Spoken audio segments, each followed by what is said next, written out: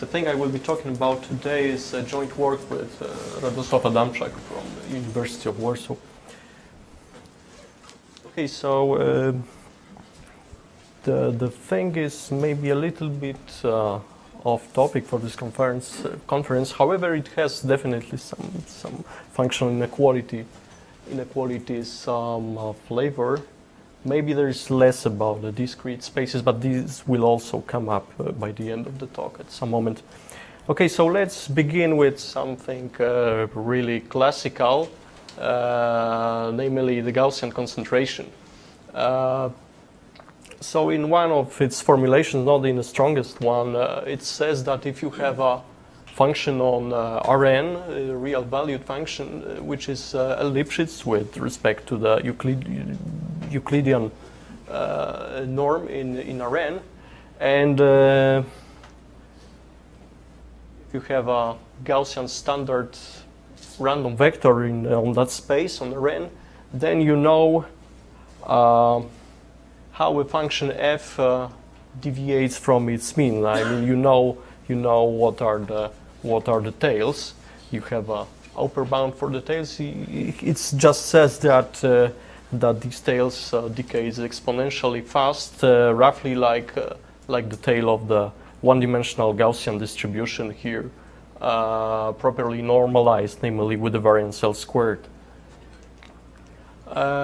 Well, let's take some toy examples. The first one is really actually the trivial one, namely the linear functional. Here, everything is really simple. Let's take this linear functional of the norm 1. Then, well, actually, we know the distribution of this function under our Gaussian vector exactly. Namely, this is standard one-dimensional standard Gaussian. So we will also know the tails. These are just Gaussian.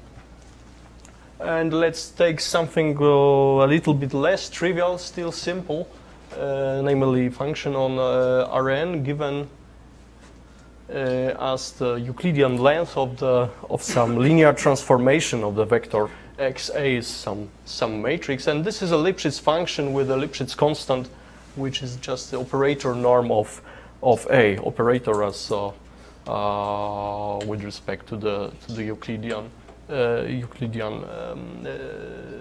metric on Rn. Okay, so well, a few words about the proofs of Gaussian concentrations from. Okay, so it actually takes its roots from a Gaussian isoperimetric inequality, which is like a much stronger statement. However, the proof of it's much more involved. So people were looking for some simpler approaches to if one just want to obtain the Gaussian concentration. Well, this list is by no means complete, but let me just mention the nice and simple proof of Moray using stochastic calculus and Ito formula for Brownian motion, and also the functional inequalities approach, or the approach with semi-group methods, which is due to Gross, Herbst, and many other people like Bobkov, Ledoux, and well, this list of names is also by no means complete. Just for the records, the stochastic proof is already present in a paper by Ibragimov, Sudakov, and Siretson. Okay. On 75. Okay. Okay, so let's stick to this last approach. Well, so we'll need the notion of entropy of non-negative random variable, and let us recall what we mean by logarithmic Sobolev inequality. We'll say that random vector in Rn satisfies the logarithmic Sobolev inequality with some constant L if the following functional inequality is satisfied for all smooth functions f defined on Rn. So, well, what are the classical well-known facts, now well-known facts about these inequalities? Namely, well, the standard Gaussian measure in Rn satisfies this inequality with constant 1. Well, this is somehow the reason for this factor 2 here. And also, well, due to, by argument due to Herbst, we know that if random vector x satisfies the logarithmic Sobolev inequality, it also satisfies the Gaussian concentration. Namely, if we have a one Lipschitz function on Rn, then the concentration in this sense is satisfied. Well, what the way the Herbst argument roughly goes is you want to apply logarithmic Sobolev inequality for this family of functions, which well gives you some differential inequality, and then some Grunwald type lemma gives you some estimate for a Laplace transform of a function f, which by Chebyshev's inequality turns to this tail inequality. Okay, but we'll take somewhat a different route. Instead of deriving the concentration directly from logarithmic Sobolev inequality, let's see what it does. The logarithmic Sobolev inequality implies. So, well, this is the argument that first appeared explicitly, I guess, in the paper of Ada and Struck in '94, which says that, well, whenever vector x in Rn satisfies the logarithmic Sobolev inequality, it satisfies the following Sobolev type inequality, let's say, namely here for also arbitrary smooth function f, the growth of the LP norm of f minus its mean is controlled by LP norm of the Euclidean length of the gradients of f. No. It's the moments. No, but it's not equivalent. The logarithmic Sobolev inequality is stronger.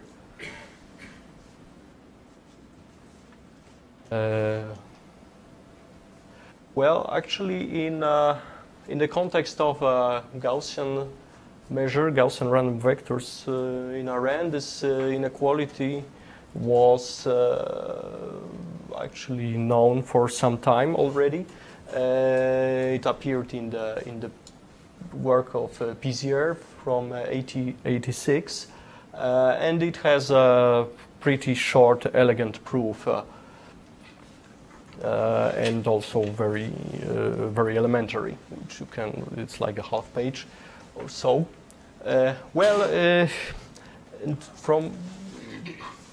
In what follows, we will use the following equivalent form of this inequality star. Namely, let us introduce the standard Gaussian vector g in Rn, which is independent of our main random vector x, and rewrite the right-hand side of our inequality in the following fashion. Well, if we look at this expression conditionally on x, namely if we fix x, this is just a linear form in G. So, well, we know for a fixed x, we know what the distribution it has. It's just one-dimensional normal with a variance which is squared of the length of the gradient of f at a fixed x. Well, so we know the growth, the growth of the LP norms. This is roughly square root of p, as for Gaussians, times the length of times the square of the variance, which is here the Euclidean length of the gradient. So that's why this recast to this right-hand side, we just need to drop the square root of p, and up to the constant, it's up to some universal constant, it's the same. Well, so this inequality, or in this formulation, is well, says something about how we control the LP norms of f minus its mean. So how it relates to the tails. Maybe let us explain it briefly. Well, so on the one side, it is just the Chebyshev's inequality. If you have, let's say, or some non-negative random variable, real valued now, let's think that y is just the absolute value of f minus its mean. So then the Chebyshev's inequality gives you the following estimate for the tail. So now, if you know if you have some good upper bound for the LP norm of random variable y, you have a nice tail estimate for y. Well, so if you know that the rate of growth of the moments of y is like square root of p, not faster than square root of p, you know that the tails of y are sub-Gaussian, and if the growth is sublinear, then you know that your random variable is sub-exponential. Okay, and in the other way around, well, maybe not the other way around, but the other bound, namely here we from the upper bound for the moments, we have the upper bound for the tails, and the reversed inequality we can get via so-called Paweł-Zygmunt inequality. Namely, if you have a lower bounds for the moments, and you know something about the regularity of the growth of the moments, then you have a lower bound for the tails. Namely, if, well, now let's think that z non-negative random variable is our y to the power p. So eventually, f minus its mean absolute value to the power p. Then, well, the Paweł-Zygmunt inequality in its abstract form, it says this. So this here you will, if z is y to the power p, this is a ratio between the LP norm of y and norm of the order 2p. So if you know that this ratio is not too small, namely you know that the moments behaves somewhat regularly, cannot grow rapidly if you have twice as big moment, it doesn't grow suddenly, then you have the following lower bound for the tail. So now to make the sense out of it, you have to know some good lower bound for the LP norm of y. Okay, so let's see some examples which goes beyond the Lipschitz case. All this still is somewhat classical. Namely, let's take the quadratic form in a Gaussian vector, which we can represent this way as where A is some, let's say, symmetric n times n matrix with, let's take the zeros on diagonal to make the zero mean. Well, you can diagonalize A, namely find a orthogonal matrix Q, which change the basis so that in the new basis the matrix A is diagonal. Let's say it has terms di on the diagonal, forming the diagonal matrix D. Well, and the other ingredient is the fact that Gaussian distribution is invariant under rotation. So if you apply the orthogonal transformation to G, the distribution stays the same. So actually this random variable and this one has the same distribution. But this now is just a sum of random variables gi squared with some coefficients di. Sum of di's is 0 because we had zeros on diagonals, so the trace stays 0. We can subtract ones to make it now the sum of independent random variables which are centered. Using some classical tools from probability, like Bernstein inequalities for sums of independent sub-exponential random variables, you get the tail of your random variable. Namely, the tail is within some range. The tail is sub-Gaussian, and for larger t, the farther tail is sub-exponential. And the quantities that comes into the game are the Euclidean length of the vector d of di's.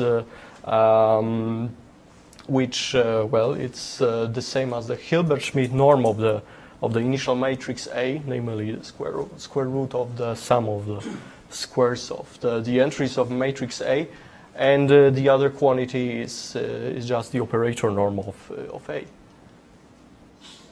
In terms of moments, this just says that the growth of the LP norm of this random variable is controlled from above by the square root of p times the Hilbert-Schmidt norm plus p times the operator norm.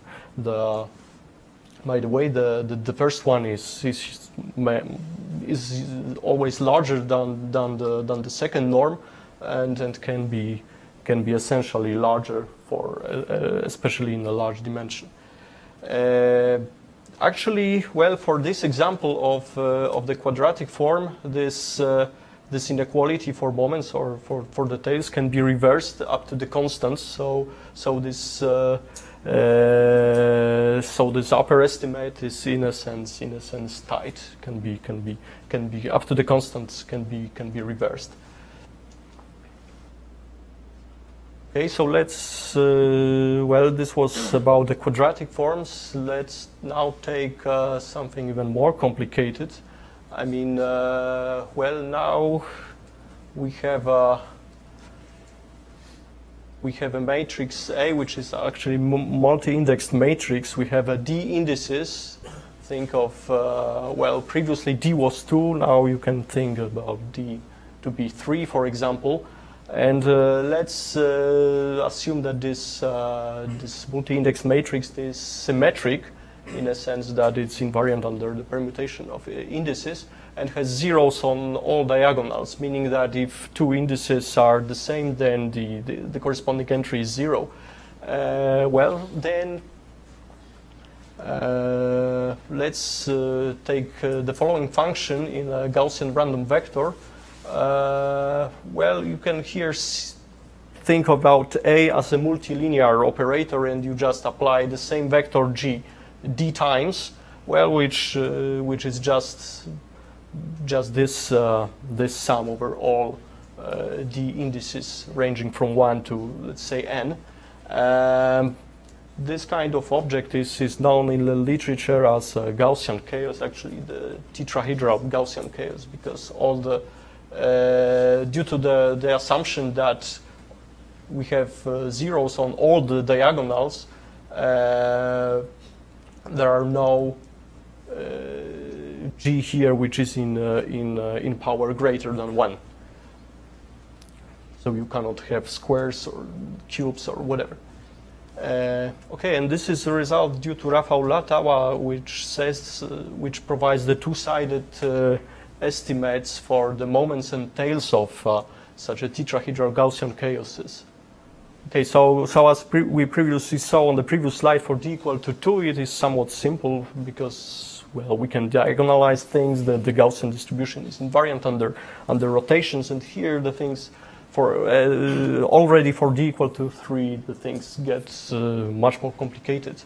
Well, so what are the estimates though? Okay, so there is a precise formula. I mean, up to some universal constant. This is the same quantity from the above and from the below controls the LP moment of such a Gaussian chaos, and the rate of growth of the moment is the following. There is some the growth of the speed square root of p, linear in p, and p to the 3/2. Well, and these norms, the first norm is about like a Hilbert-Schmidt norm for this 3 linear operator. The last one is like the norm of the multilinear of A seen as a multilinear operator on L2n times L2n times L2n, and this is somewhat a mixture of these two. Yeah. So I guess the result here is about the tightness, but if you apply decoupling inequalities, don't you get the same? So if you apply decoupling, you end up with applying the independent copies of the same vector to. So this is like a multilinear version of the same question, and well, actually it's the same question now. And for d equal to 3, it's tough, right? Actually, what Rafał did was to first apply decoupling and then to answer the decoupled version, right? And this is the decoupled version was this wasn't known prior to 2006. No. For d equal to 3, it wasn't, right? And higher. Just one more question.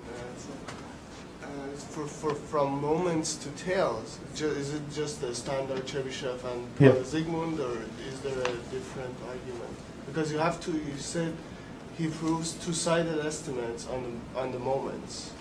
Yeah, so if you have the estimate from below, which up to the constant matches the one from above, then and also the moments grows regularly, namely the twice as big moment is not much bigger than. So then the Paley-Zygmunt gives you the tail estimate from below, which also matches the upper tail estimate from Chebyshev, right? So this is. I'm still a little unclear. So I mean, there are these decoupling inequalities going back to the 80s. Yeah. Of Taku and yeah. So that doesn't apply here. Yeah, it does apply. You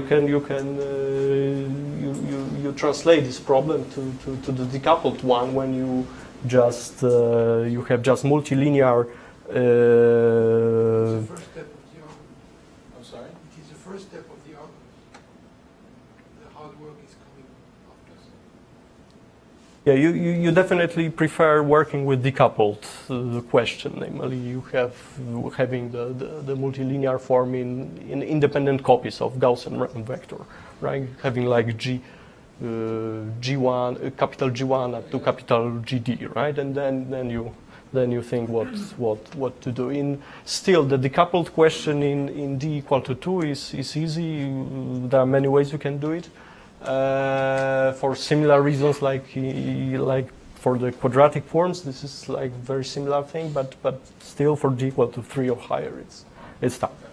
Why is it asymmetric in 1, 2, 3? Well, so here it's a natural assumption. Well, if it is not symmetric, then but has zeros on diagonal, it's well, you can still make it symmetric, right? And it doesn't change the function. You just take the average over all permutations. It doesn't change anything. And in the decoupled version of the question, the assumption neither of symmetricity or having zeros on diagonal is not needed anymore. It's not relevant then.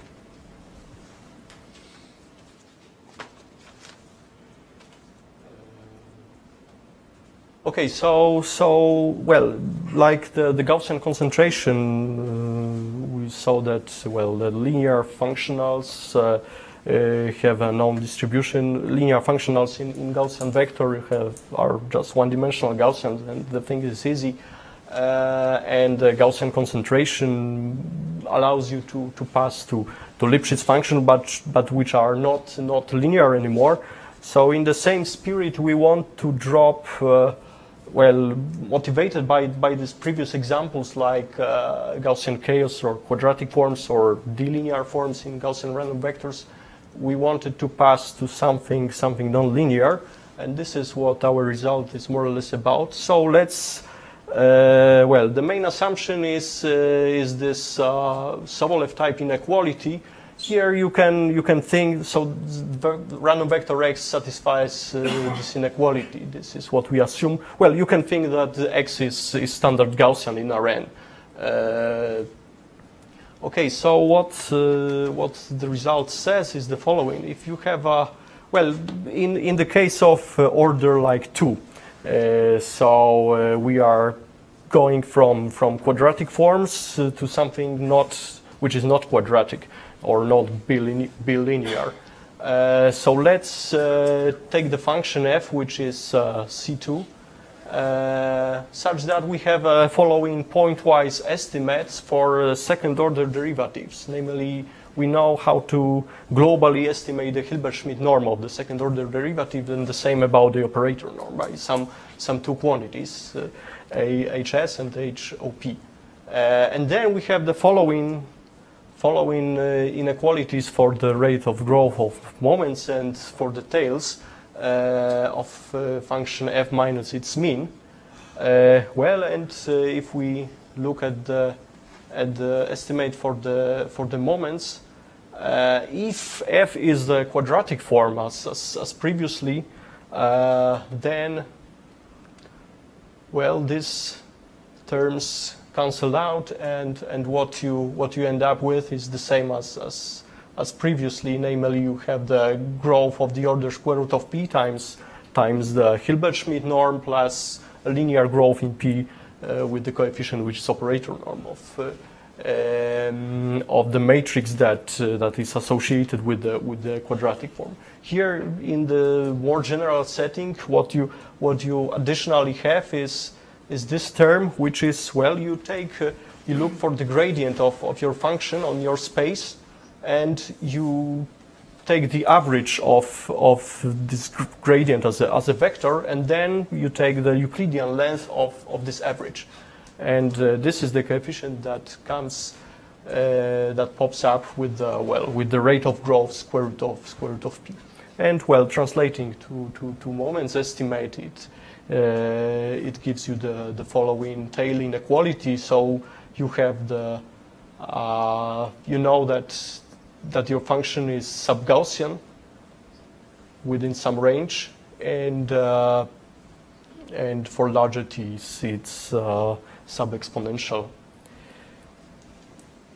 Okay, so let me outline the proof, because actually this is like a simple trick. So this is our main assumption, this functional inequality of the Sobolev type, which is, as we explained, it's known that it's implied, for example, by logarithmic Sobolev inequality, so definitely satisfied by by Gaussian random vector. Well, so we want to look at it in this equivalent form, where we drop the square root of p, but instead we take a scalar product of the gradient of our function with the independent standard random vector, Gaussian random vector. X can be whatever satisfies this inequality, but G is an independent standard Gaussian in Rn. Well, so then we apply this inequality to our function f, for which we want to have this moment estimate. Well, and plus a triangle inequality for LP norm, namely what we do here in comparison to this right-hand side, we just subtract and add this function, this scalar product, and take its LP norm. Well, so then we can translate it back, get rid of this Gaussian vector, and the square root of p pops up. And well, here what happened is I just, for some convenience, I renamed the G to G bar. It's still independent Gaussian, independent from X. And well, what happened else? We've pulled out this expectation outside the scalar product, so now we have to integrate with respect to to x only, right? Okay, so now what we do, we deal with this first term that we have, and conditionally on G bar, we use our main functional inequality main assumption once again. Well, we use it to function h given as a scalar product of grad of f, scalar product with G bar. G bar is some fixed vector, right? We do it conditionally on G bar. Well, and what we get is, well, this term we just rewrite, and what we get is, well, actually the right-hand side of this inequality involves, well, we have to take a gradient of h, and what will happen if we take the gradient of h, we will end up with the second-order derivative of f, to which we will apply, again, an independent copy of a standard Gaussian, which is G again, right? So what is here conditionally on x is nothing but, so if you fix x, it's nothing but a bilinear form in two independent standard Gaussian. So, well, we know what it is. It's LP norm, right? Well, previously we did it for quadratic forms, but for bilinear forms it's the same. It's controlled by p times the operator norm and square root of p times the Hilbert-Schmidt norm. Well, so finally, if we have some global estimates for this operator norm and Hilbert-Schmidt norm of the second order derivative, then we are done. We can actually replace this LP norm with L infinity norm if we have this additional information. And well, actually, that's the trick. Well, what happens if you go into the higher order? Well, we have the same result. Now your function is d times differentiable, well, actually, what you do this trick d times. You iterate this main assumption, this Sobolev inequality d times or d minus 1, and well, and you will end up with tail estimates or the moment estimates that involves the, well, again,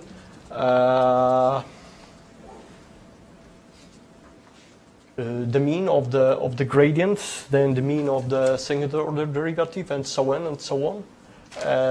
Actually, well, so these will be some deterministic quantities of which you will take. Well, here it's just a vector, so you, as previously, you will take just the Euclidean length. Here, this will be some deterministic matrix, which you will take the operator norm and Hilbert-Schmidt norm as the quantities involved in the estimates. For d equal to 3, there will be this also this intermediate norm as in Rafał-Letała's result, and in a higher order, well, this norms, at least the notation gets more complicated, and by the end of the day, when you reach the last degree of differentiability, well, what you usually want to know is like some pointwise estimate for such norms of the last derivative, of the highest order derivative of your function. Well, so like in Lipschitz setting, you just differentiate once, and you want to know the pointwise estimate for the derivative, namely being one Lipschitz is like knowing that your gradient everywhere in the length does not exceed 1. Here you can drop it in for the price of knowing something about how the gradient and the higher derivatives behave in the mean, and knowing eventually some pointwise estimate for the highest order derivative. Okay, so here what will pop up, what you will encounter is the problem of estimating the moments of multilinear forms in in independent Gaussian random vectors. As in the previous argument, we had just the bilinear form, which is somewhat easy. Well, so this result is in a sense optimal for the class of, if you take the polynomials as the class of the functions and x to be a Gaussian, standard Gaussian random vector, this result turns out to be optimal. Well, so let me mention one application to the random matrices. Let's consider the A to be a Wigner n times n Wigner matrix. Well, which entries satisfy logarithmic Sobolev inequality? You can think that the entries are Gaussian, standard Gaussian, for example, one-dimensional, and n01. Let's lambda 1 up to lambda n be eigenvalues, and let's take some function on the real line, a smooth function, and consider such a random variable z, such a sum, which is in the theory is called a linear eigenvalue statistic. And the result of Bouillonnet and Zetouni says that, well, if the function f is Lipschitz, namely f infinity, L infinity norm of f prime is bounded, then you know that that your random variable is sub-Gaussian. Well, what our result implies is the following tail estimate, in which well, it resembles maybe a Bernstein type inequality somehow. Namely, you have a sub-Gaussian regime and sub-exponential one. But here you do not have to estimate that, to assume that function f is Lipschitz. Well, here you have some milder norm involving the first order derivative of f, namely the integral of f prime squared with respect to the semicircle law. Well, there is some error term coming from two issues actually, and well, there is sub-exponential decay. Well, in both these terms, well, the price you pay for going beyond the Lipschitz test functions f is that you have to assume that second order derivative is bounded. However, for large n, when the dimension of the matrix grows, this well, at least for fixed function, this term becomes negligible, and also the same about this error term. Well, maybe let me skip that, and let me pass to the second part of the talk. Well, so somewhat inspired with the result that I've already presented, let us think what can happen for more general distributions. Well, more general in at least in one way, namely, well, this assumption, at least, like our random vector satisfied logarithmic Sobolev inequality, is quite restrictive. In a format it was presented with a continuous gradient, it rules out the discrete distributions, for example. Well, so let's see what happens if you have random vectors whose coefficients are independent, which, well, is somewhat restricted, but quite common case, and sub-Gaussian. Well, what we mean by that the random, this y now is just a one-dimensional random variable, and we say that it's sub-Gaussian with the coefficient given by this number, if this infimum is finite. Okay, so in this setting, we as I've said, we take the random vector x with independent sub-Gaussian random variables, And let's assume that all the sub-Gaussian coefficients of our coordinates are bounded by some common constant L. Well, now for the beginning, let's stick to the case of degree 2. Namely, here we will not have arbitrary functions as previously, but just multivariate polynomials. And let's begin with the multivariate polynomial of degree 2. And well, what you can get is the following estimate, which is well, exactly matches the one we had previously for general function f twice differentiable with some pointwise estimates for the norms of the last order derivative, highest order derivative, and but here now we relaxed somewhat the assumption for the underlying distribution for the price of the smaller class of the functions, namely polynomials only. Well, if you want higher degree polynomials, then the estimates will involve norms of the higher order derivative of your polynomial. The same norms are like we encountered previously.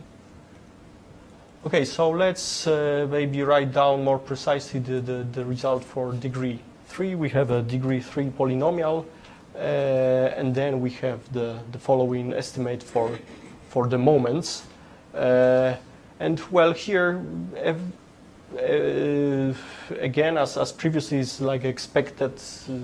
We take the expected gradient and its length, expected second order derivative and its Hilbert-Schmidt and operator norm.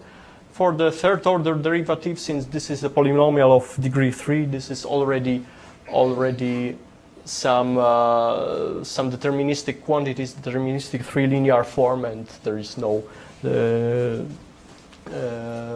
it's you can drop x or whatever. This is just a deterministic quantity.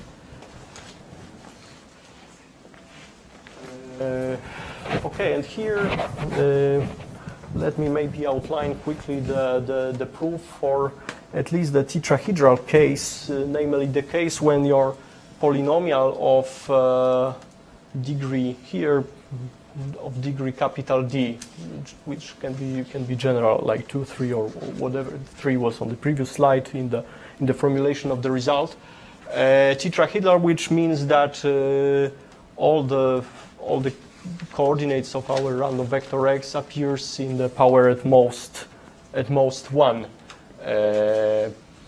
Okay, so this case is somewhat simpler than the general, and that gives some idea, at least partially, what the tools we use. And here some additional tricks in this simple tetrahedral case works that do not want to work in the general case. So, well, what you can do, you can write your multivariate polynomial just using the Taylor expansion.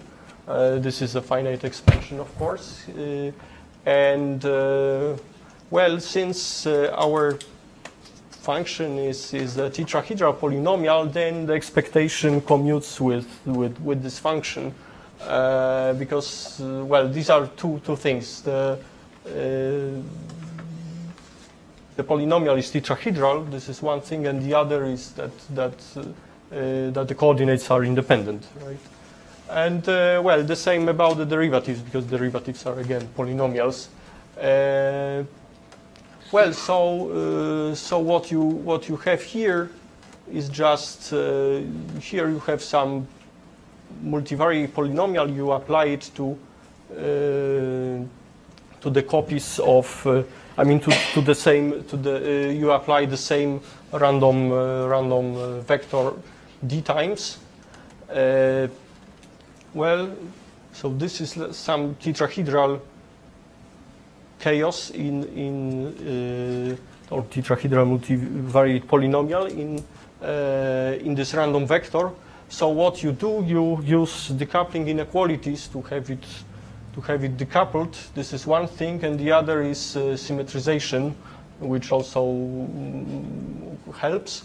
So what decoupling inequality and symmetrization technique does for you is that the LP norms of these guys are comparable with LP norms of these. So you just translate your question into somewhat simpler, because then knowing that your here x sub 1, x sub d are independent copies of the initial random vector capital X, and now knowing that the coordinates are sub-Gaussian, you can somewhat easily compare the norms of these with the norms of these, where you have you apply, instead of applying the sub-Gaussian random vectors to this multivariate polynomial, you just apply the Gaussians. What pops up here is this constant L to the little d. L was psi2 coefficients measuring how sub-Gaussian our random vector is. Okay, so you end up with the problem of estimating the moments of the Gaussian chaoses, which is the result of Latau. How do you compare the sub-Gaussian to the Gaussian? Well, so actually this is like one-dimensional thing. Once you have it decoupled, it doesn't matter whether it's order d or 1, because it goes by induction. And for order 1, this is like you will have the sum of independent. Well, here it's important that x has independent coordinates, right? So this will be a linear form in symmetric independent random variables, and you can just dominate the LP norm of these with LP norm of the same linear form in Gaussian. This is not difficult, and it's just a statement about order 1 actually, because you are in the decoupled setting, it goes by induction. So speaking of induction, what if you condition, going to the very first line, what if you use condition, not the first line in this line? Okay. So you have a nice structure, I1 less than I2 less than ID. What if you organize your sum to sum over I sub d minus 1, and then you condition on... Instead of using the coupling, right? Right. And then, well, you have to use decoupling at some point. I'm thinking of I think there's some decoupling inequalities due to Quatien. Mm-hmm. You use sort of, you look at, you condition and you decouple. Am I making sense? I mean, you have, right, I1 less than I2 less than I2. Yeah, I see, but... You exploit that structure. Mm. You sum, then you can use induction. You sum over d minus 1 in this case. And in the dth dimension, you condition, you apply your No, for some reason it doesn't want to work that way, at least directly, right? So well, you arrange the things in the way you want to condition, but then I think it becomes messy and you lose the. I think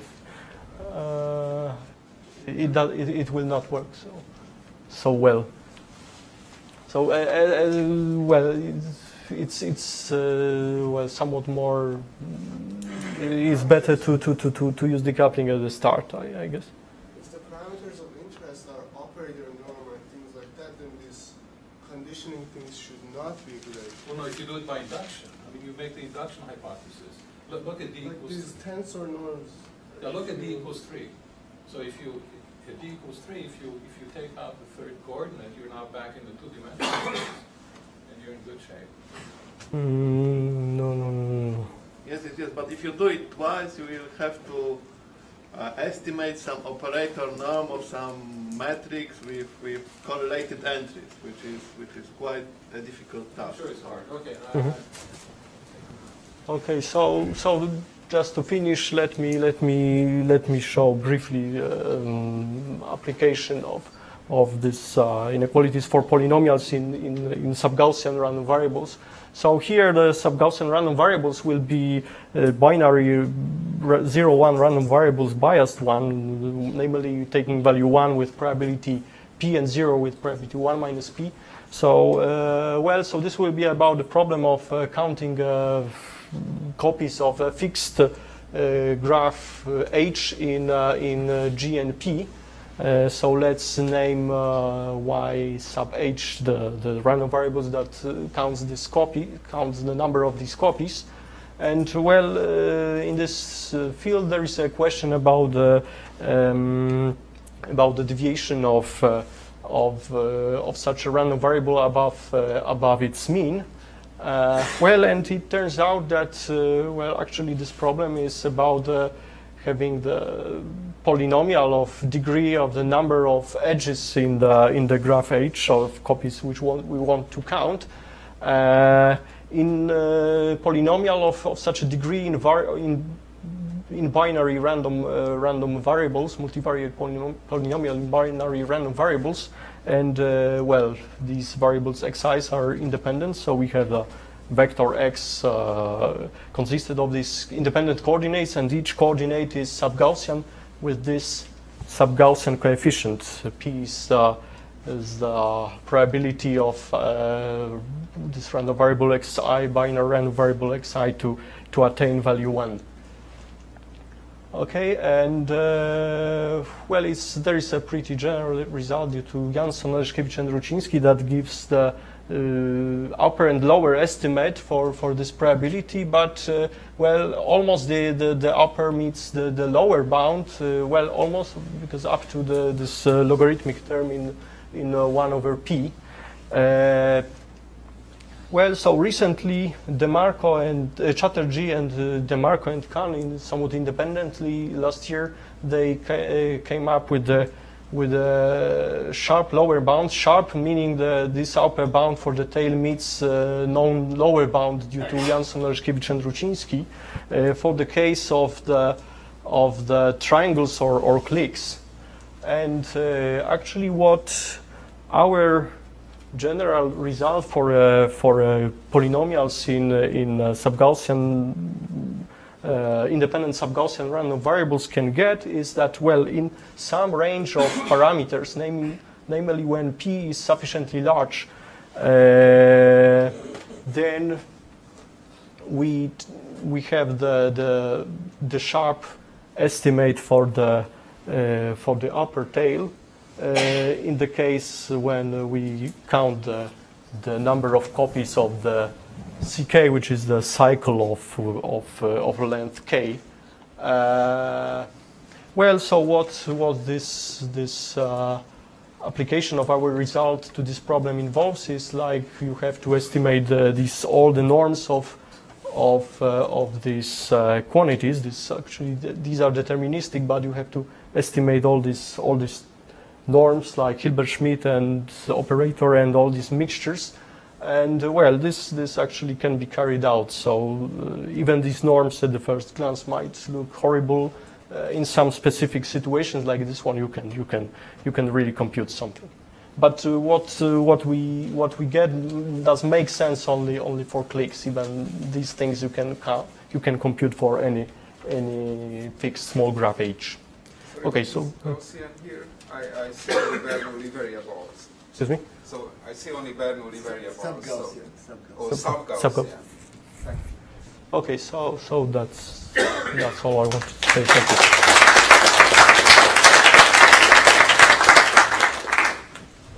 Questions, remarks? Just a remark. I see the problem with the induction. Okay. Sorry. I just wanted to ask about the main statement. So the main statement of his result was two-sided. Was yours also a two-sided estimate of the? No. This for the general function, which is just well, you assume some bounds on on the highest order derivative, there is no hope that you can reverse it, controlling only the norms of the derivatives, right? This is like in a Gaussian concentration in Lipschitz for Lipschitz functions, right? You cannot reverse it while controlling only the Lipschitz coefficient of the function. In your case, you were interested in proving anti-concentration, and we wouldn't have any results. Do we know? No. So this, well, so we are not trying to go this way. Yes. So this is not. This is even not trying to go this way. Yeah. How do these results compare with the Kimball? Well, okay. So in this discrete setting, as I was mentioning in the second part, well, this is not directly comparable. I mean, they also have similar quantities that measure the size of the function, like we had here, like this expectation of the derivatives. But we have all bunch of norms for them. Their quantities are somewhat simpler, which makes probably you do not need too much effort to apply it in a specific case. But for example, in this. But also their inequalities are there are some parameters that you can play, some other parameters. This is like a whole family of inequalities. In our case, there is a concrete. I mean the single formulation. I mean you have a function or a polynomial and some Gaussian independent variables, and you have an equality. For them, there is some parameter you can play. But for example, for this problem of counting cycles, you do not get the optimal result as from our inequality, which turns out to be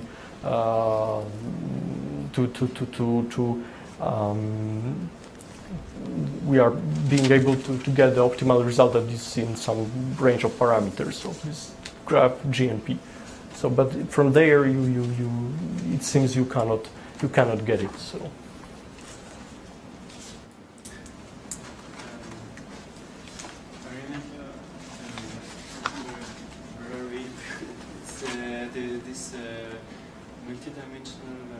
Multivariate invariance principle from Discrete where you can compare cavities of Gaussian cavities to, for instance, Bernoulli cavities, where when you or some curves of random variables which have some kind of angle. And so, for instance, in the setting of graph counting, subgraph counting, it doesn't give anything. Your technique, or no? This has some other flavor actually. This is not about. But it compares to the Gaussian curves, and for the Gaussian curves you have data with bound. Yeah, but the result is not like focusing on Taylor moment estimates, right? This is more soft. Well, here we have like some hard inequalities there. I don't think we have low influences in any of the. I mean, it's complete regularity condition test on faults. And also the tail is more difficult. The things that are in our paper are sort of central limits here, in more quantitative version. This is a completely. This is like large deviation, right? This is. That's different regimes.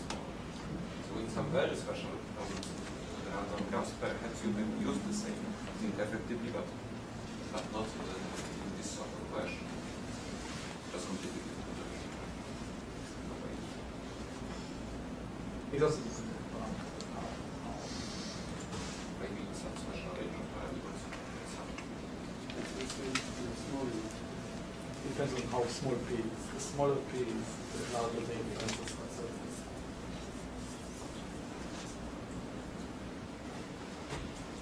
Maybe a last one. Is there a conjecture for the Bernstein type inequality for eigenvalue, for the statistics of the eigenvalues? Yeah, so, well, so what we got here is something not very satisfactory, as the coefficient controlling the Gaussian part is not a true variance or there was this this Sobolev type norm of f prime. I mean the integral of f prime squared with respect to the semicircle law, and this is not even in asymptotic sense. This is not a true limiting variance for the linear eigenvalue statistics. So this is not the right quantity that we get. This is somewhat, well, maybe actually the limiting variance that is known due to the central limits theorem for linear eigenvalue statistics. This is quite a complicated expression, and well, what we have is somewhat resembles it, but it's not exactly this. But we do not know what should be there exactly. If we want to have the Bernstein type inequality for a fixed dimension, we still don't know what should be there. But we actually do not hope that this kind of simple approach can tackle this problem. I think one should do something more smarter than that. Okay, so thanks again. We have